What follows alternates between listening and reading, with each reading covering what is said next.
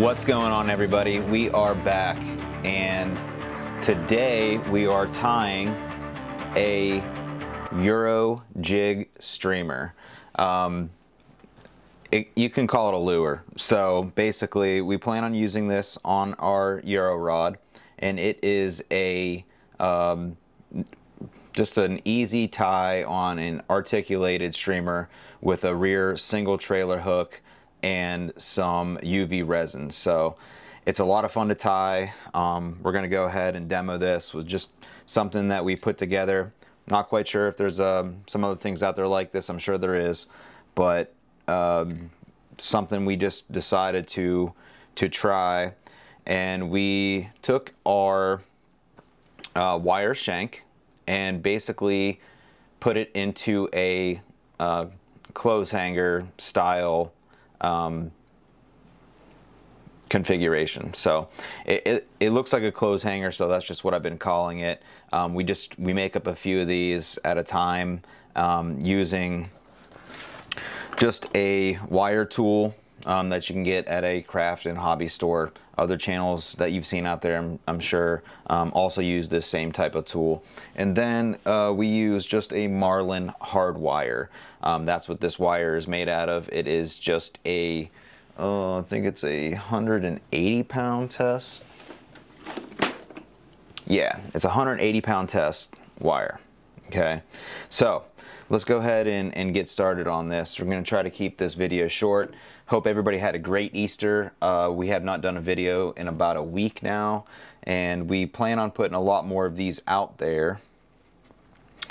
So we're going to just start off with a rear trailer hook, same ones that we were using with our game changer belly scratchers that we were tying. And we're just going to throw that in the hook, grab our thread, and just get our thread laid on there.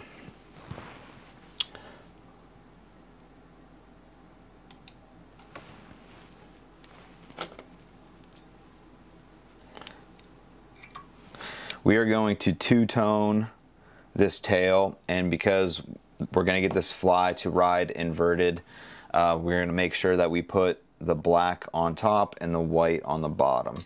So we're just going to take our black marabou feather here, pull it down to the tips. I'm going to go ahead and I'm going to pull the tip out of this feather here,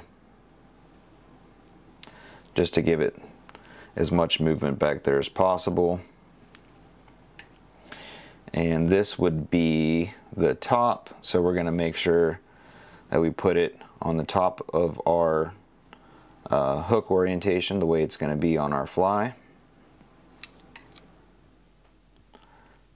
Pull that down and pull this feather up, just to make sure it's all the fibers are secured on the top. And we're going to make this tail fairly short because we want it to be just beyond the bend of our hook. I'm going to layer the white underneath that with a white marabou feather.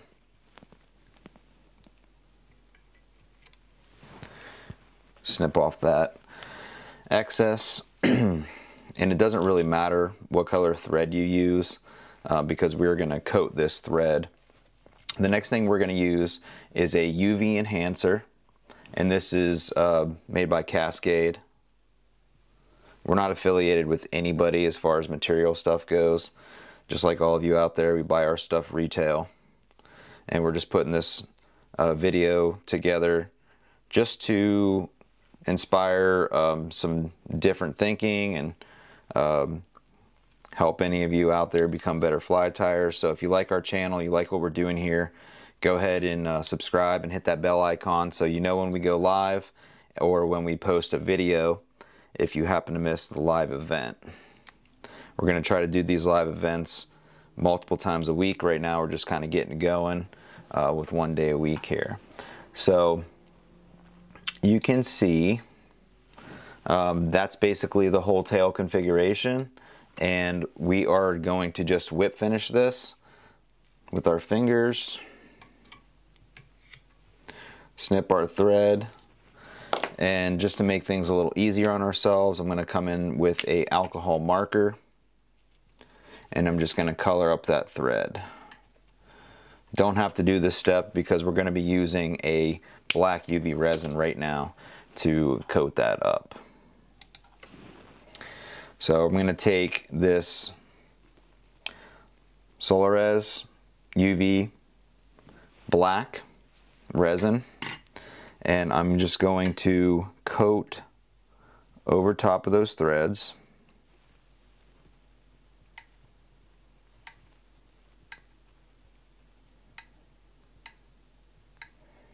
Just make a nice little bead bump.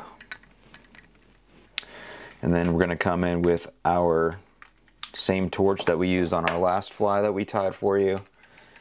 And I'm going to go ahead and tip it upside down for a second just to level out that resin. If you seen us do the rotation on the last fly, we basically rolled it like this until that resin became equal all the way around the hook if we're trying to get a desired shape, and then we're going to hit it with our torch.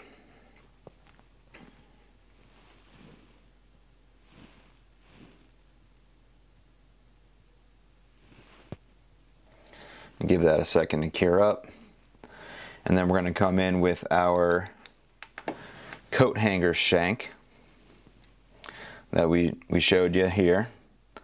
And again, we just bent this wire up, this 180-pound wire, to fit the shape that we were going for, because this is a jig style fly. We want the top here, and you notice I left all of these openings. I didn't trim any of these pieces because I'm going to tie all of that in here, so that way there is no way this fly is going to come apart. So I wanted to make sure we had some durability in that fly, and it is going to be hook point up. So I'm going to put it in this orientation here, pull it out of the vise, flip it around,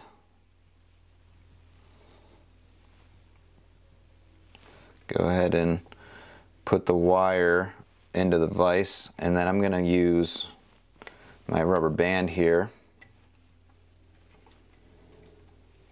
to hold this hook point back to keep those fibers from getting in the resin when we get to that point.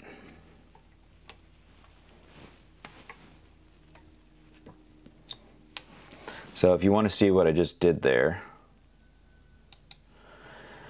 what I did was I pulled, I know the rubber band's green, I apologize for that.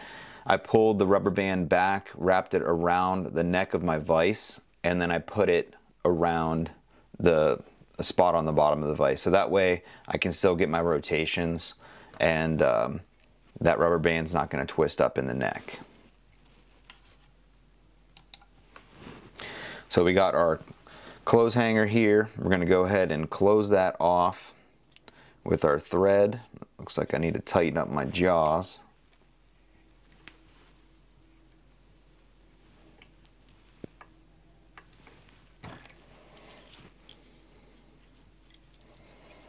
And bring that thread all the way back.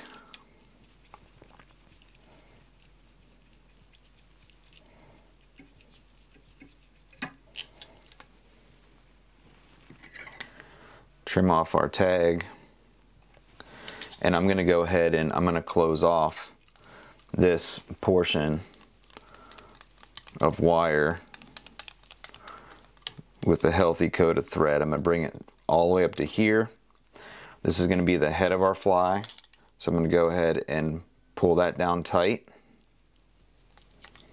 and I'm going to go ahead and take a pair of vice grips, and I'm going to mash that down just a little bit more. This isn't a functional part of the fly, so it doesn't really matter too much about putting an extra bend in that wire. We'll get it to line up here. So I'm going to bring my thread almost to the nose, bring it back, and just like putting in a parapost, I'm going to go up the shank, and I'm going to close off with my thread the portion there. So trying to put some durability into this fly.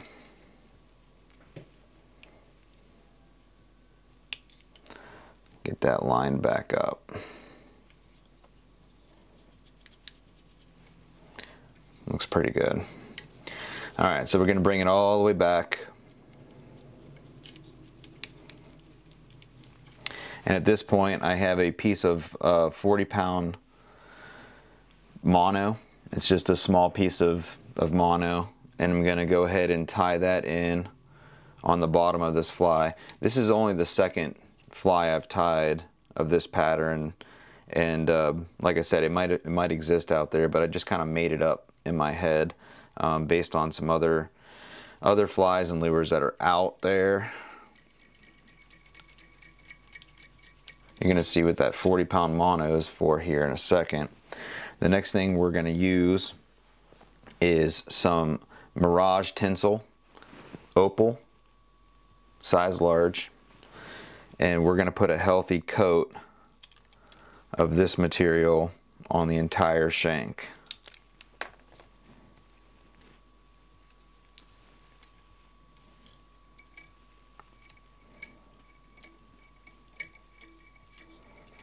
I'm tied as far back as I can, and then I'm going to wrap it forward, and I'm also wrapping that 40-pound mono. I'm trying to keep it towards the bottom, but it's kind of on the side here. Doesn't really matter until I get to up to this point.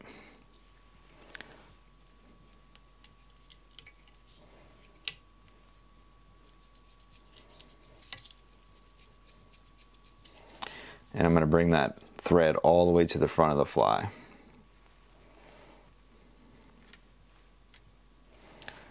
So I'm going to go ahead and I'm going to start my wrap. I know this is going to kind of get in the way here. Let me go ahead and get that out of my way. Go ahead and put a whip finish. Just do whip finish or a couple half hitches here in the front. See if I can get my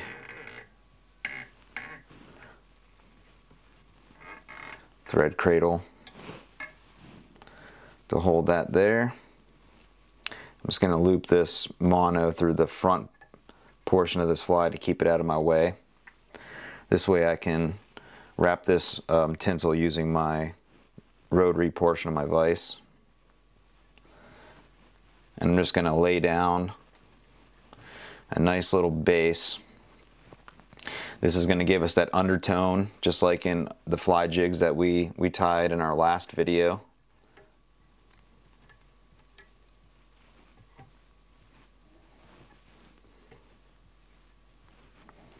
I'm wrapping on each side of this 40-pound mono.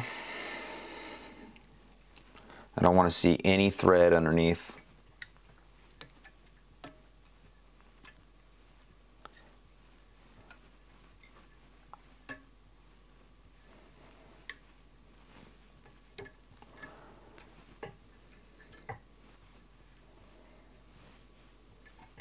And once I get it up to this point here, that's as far as I really need to take it.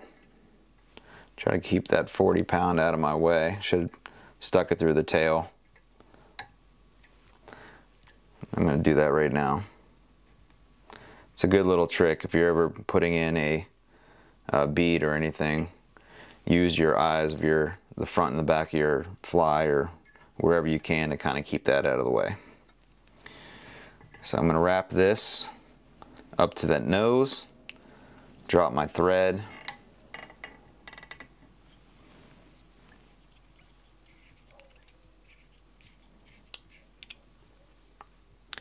and tie off my tinsel.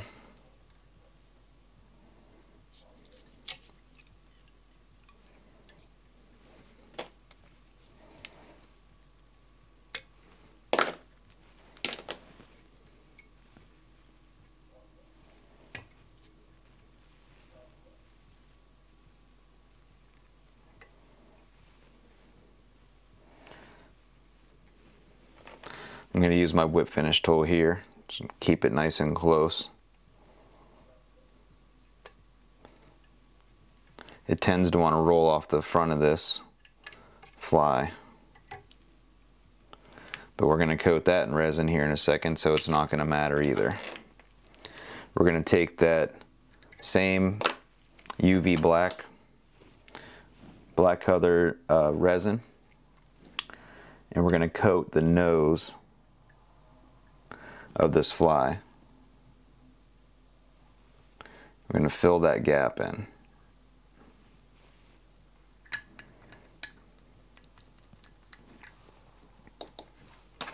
And then just hit it with your torch.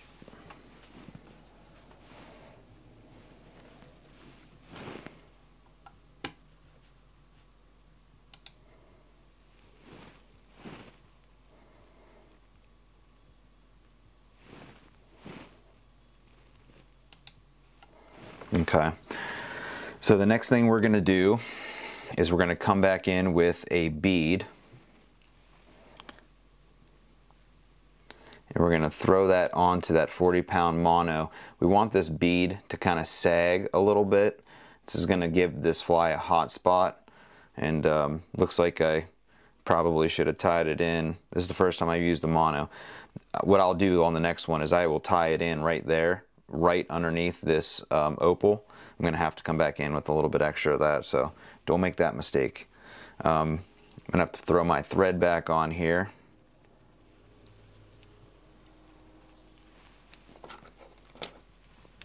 Since we're doing this live, you're seeing us figure out real world problems here with fly tying. Like I said, I just came up with this kind of in my head. I didn't watch anybody tie it or anything. There we go. So that's what I kind of was trying to achieve there. I want that bead to hang down low. That's going to help keel this fly.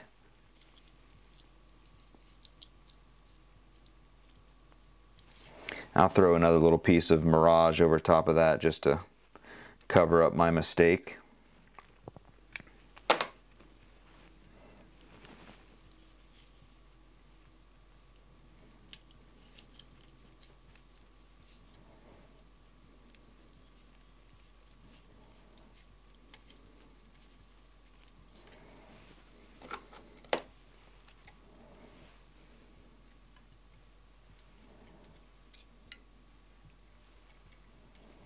All of this is going to be coated with a resin, so does it really matter that there's a little bit of a boo-boo underneath everything? I don't think so.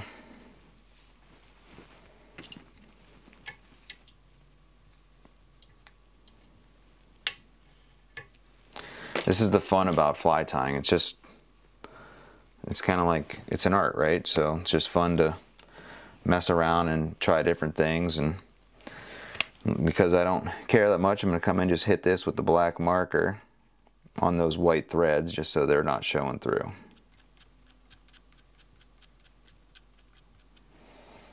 Okay, I'll do the same thing on the threads on the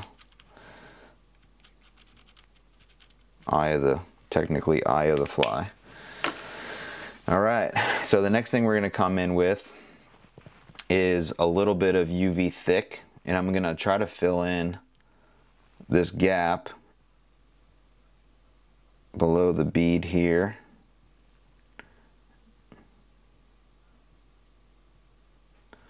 Start building up our body. We're going to use the UV medium Solares, so for now, that's all I'm going to try to do is hit that with the thick, just because it doesn't run all over the place.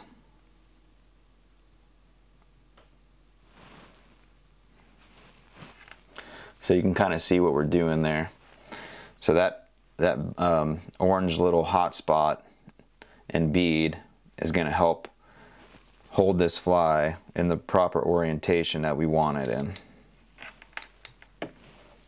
So now we're going to come in with the medium UV cure.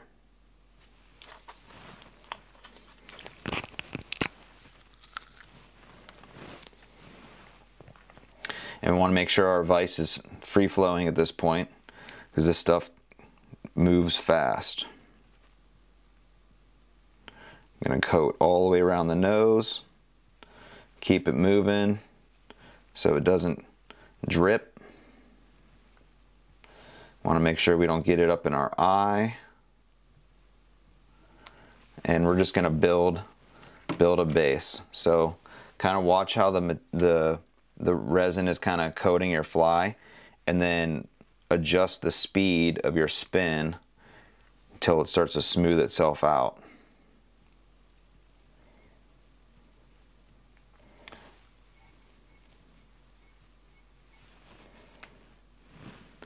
And it's going to look bumpy in some spots, but it'll all look good in the end. We'll fill in all those gaps.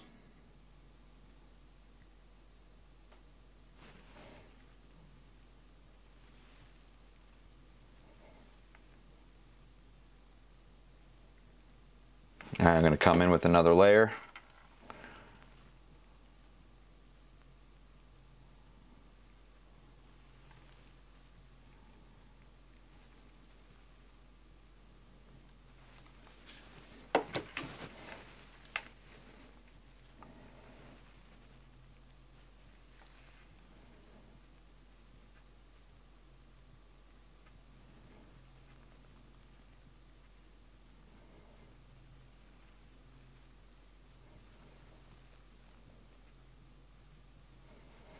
And this body is going to look more like a shad shape than the last one. The last one, like I said, we're just playing around with this pattern. So the last one we put in the bead and we put it directly onto the shank. This time I wanted to try and put the bead hanging lower, so I wanted to throw it on a piece of mono to try to get it away from the shank so I can see if it's going to keel differently. It's also going to build more of a belly here, and it's going to give it a wider profile on the shoulders. And then across the belly of the other fly, I actually put in a glass rattle. So if you want to put in a rattle, put your rattle in like right here. It's just a double ball bearing glass rattle. And we decided to not put a rattle in this one. We're just testing this out, so it's more or less a prototype fly that we're putting together. All right, so we're going to come in with some right here. I'm trying to get it in the frame. This is the thick hard cure, and we're going to use this to fill in our body. Trying to make sure that this body is staying as even as we can get it.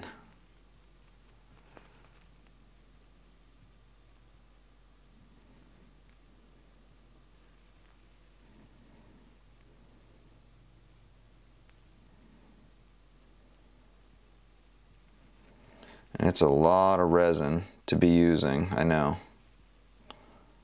So trying to build up the top of the fly, the nose of the fly, the belly of the fly.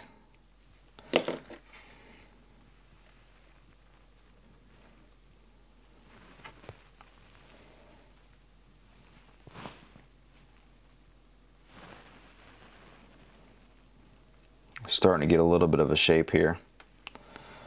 Come back in with the medium. If I had a huge bottle of the thick hard cure, I would probably use that, but I have a large bottle of the medium, so that's why I'm using that.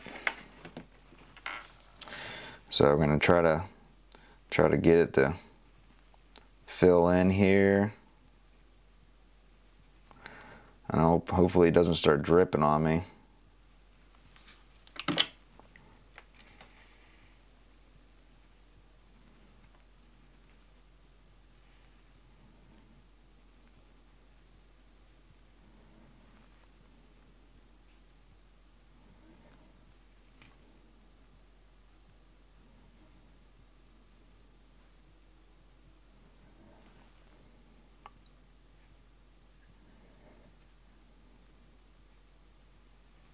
And you can really see how that core of that fly gives off a lot of shimmer in this UV resin.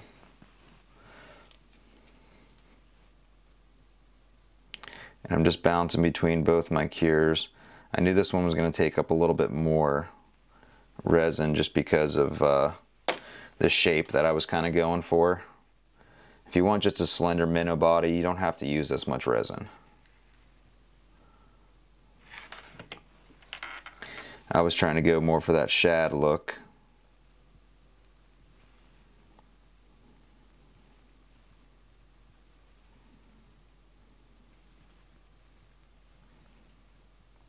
Just going to try to paint this resin all over this fly.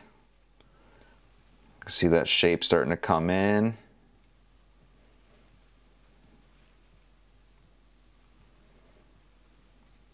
Before I lose that shape, I'm going to go ahead and hit it.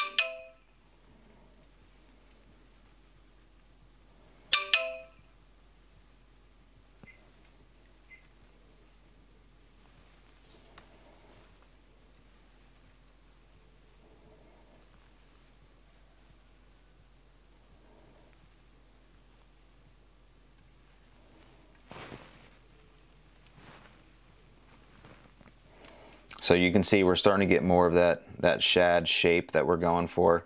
And at this point, I'm going to start adding a little bit of the black color to the top of the back. Blend that in from the tail to the nose. And then I'll come back in with my UV thick and fill in any of the unproportional gaps in the fly. So I'm cheating a little bit. I'm going to take my black alcohol marker again. Make sure this is dry to the touch when you start putting your color in. And this is just to put like a little bit of a base color down. This isn't what I'm going to actually use. I'm going to go back to using the black UV cure. I also have some UV coloring that I'm going to be playing around with here. We're going to be making some flies with that in the next few videos. So if you want to see us do that, make sure you subscribe and follow along so you can get notified. Alright, so put a little color down. I'm going to come back in with my UV thick right over top of the marker. Fill in that back gap right there that I don't like. I'm going to let that hang so I can get rid of that bump.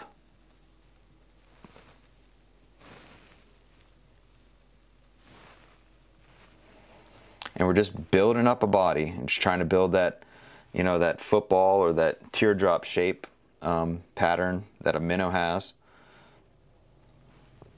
Gave it that shad or guppy look with the low hanging sagging belly, and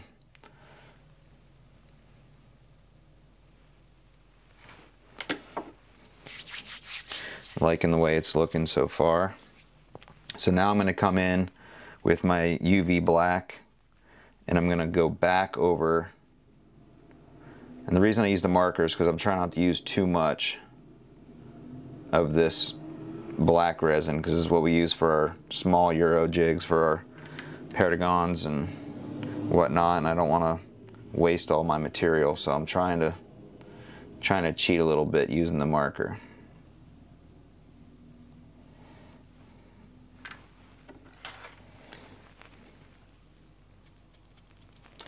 So now we're going to get some eyes put onto the fly.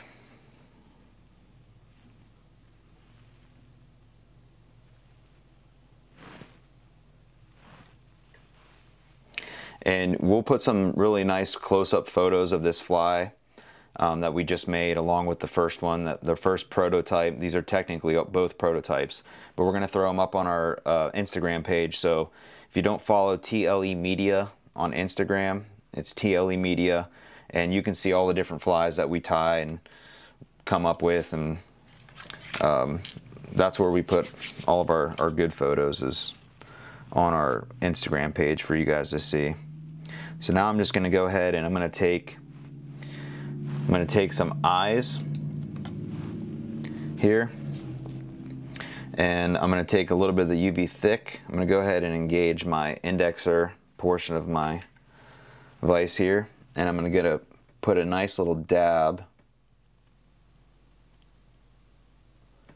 right behind the nose, and then I'm going to lay my eye right on that spot.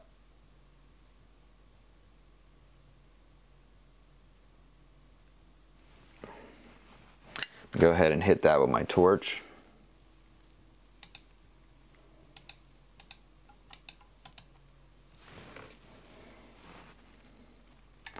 I'm going to go ahead and throw an eye on the other side. And feel free to play around with color schemes. I mean, I'm gonna make a few more of these in some other colors for myself.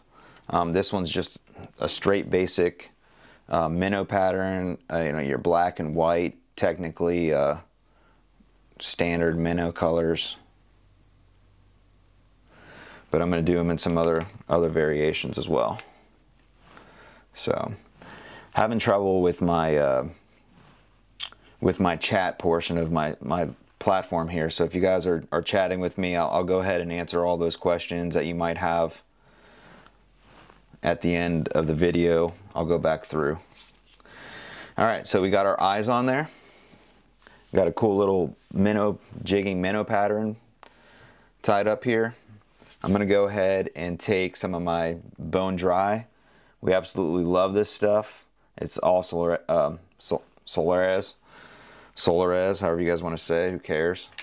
And I'm going to throw some of that right over top of the eyes, and that's going to help blend those eyes into the body.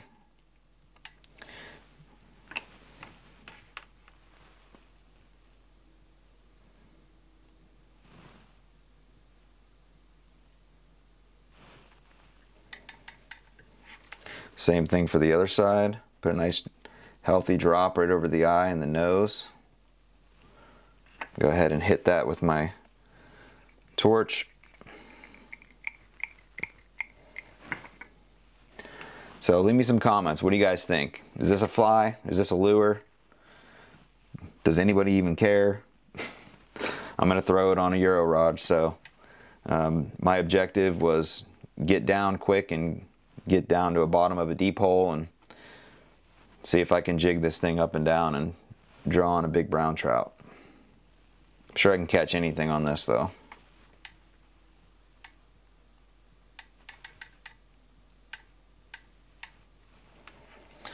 So that's pretty much it. I'm just going to go ahead and go over top of this with the light for a little while.